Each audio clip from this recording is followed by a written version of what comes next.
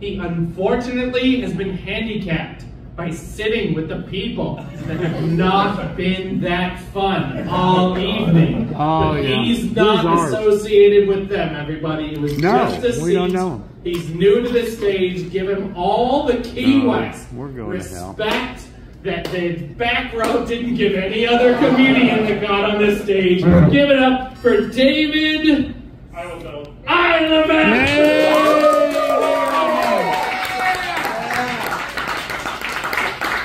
Thank God for David. Oh, shit.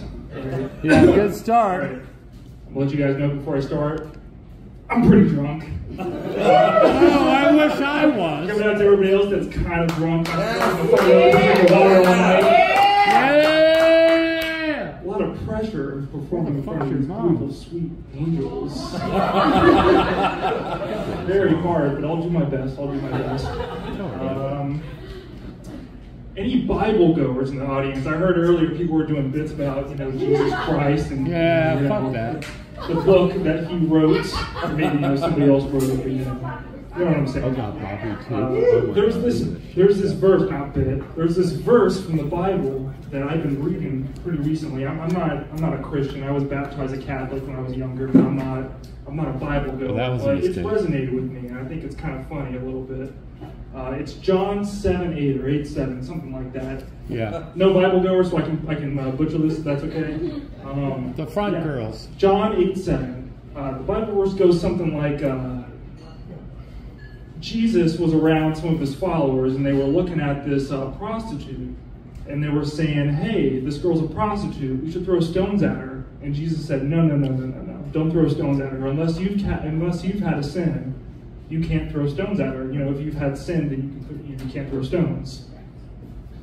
It sounds to me a little bit like Jesus was saying this because he was trying to kind of get with that prostitute. Yeah. No? Yeah. If you were saying, "Hey, don't throw stones at this girl," this sounds like you're trying to go with her a little bit. That's what I'm saying. So, something about me, I like using Facebook Marketplace a lot, It's a great place to find good deals, Key West Facebook Marketplace. Check and prostitutes. A lot of crazy stuff on Facebook Marketplace down in Key West. You can get a prostitute cheap there. Yeah, you can find a lot of cheap things on Facebook Marketplace. Mostly girls. I was on Facebook Marketplace recently, or not recently, a few months ago, and I was searching through, and every once in a while, it'll have a recommended for you. We think you should buy this. I was on Facebook Marketplace and I saw, "Hey, recommended to you, Song of the South." What? Some of you girls might not know what that is. The Song of the South was recommended to me as something to buy. The book? Introduce them to you. Yeah, later. Calm down, Mama. That's his grandmother. Ignore and that's how I know that my phone's been listening to me, that it recommended me to buy Song of the South. Needless to say, I bought 2 copies. One to give away to a friend. Hey, Reverend, you already fucked up your own side. Don't fuck up your kids. Yes, sir. Woo! We're not biologically challenged yet. Smooth transition. Sorry. I apologize I've to been you. thinking about this for a while, probably 10 years now. This thought has been going through my mind. Did anybody in the audience know that semen, when it's ejaculated from the penis, can travel... Hold on. So you need me for this. Did anybody know that semen, when it comes out of the penis, travels at up to speeds of 25 miles per hour? Yeah! This is true. You might not know. Maybe you've gotten blindsided in the face of some of those girls think they're on. Maybe you'll find out later. One of you guys said you want to get laid tonight. I'm just... Don't beat the messenger. I'm just, up here saying. The semen can travel up to 25 miles per hour when it leaves the penis. How did they find that out? This is the question that I've been asking for up to 10 years. There's no punchline to this joke. There's not a single punchline. This is just a question I'm posing to the audience. How the fuck did they find that out?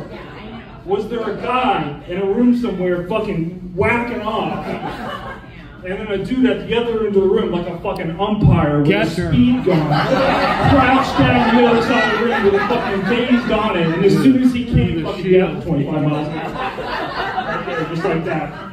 Or was there a dude fucking going to town on some chick, and he pulls out, right before he pulled out, boom, right in the face. And the dude, you know, of course, he's right there up in the face. That felt like 25 miles per hour. All right, guys, that's all I got. Thank you so much.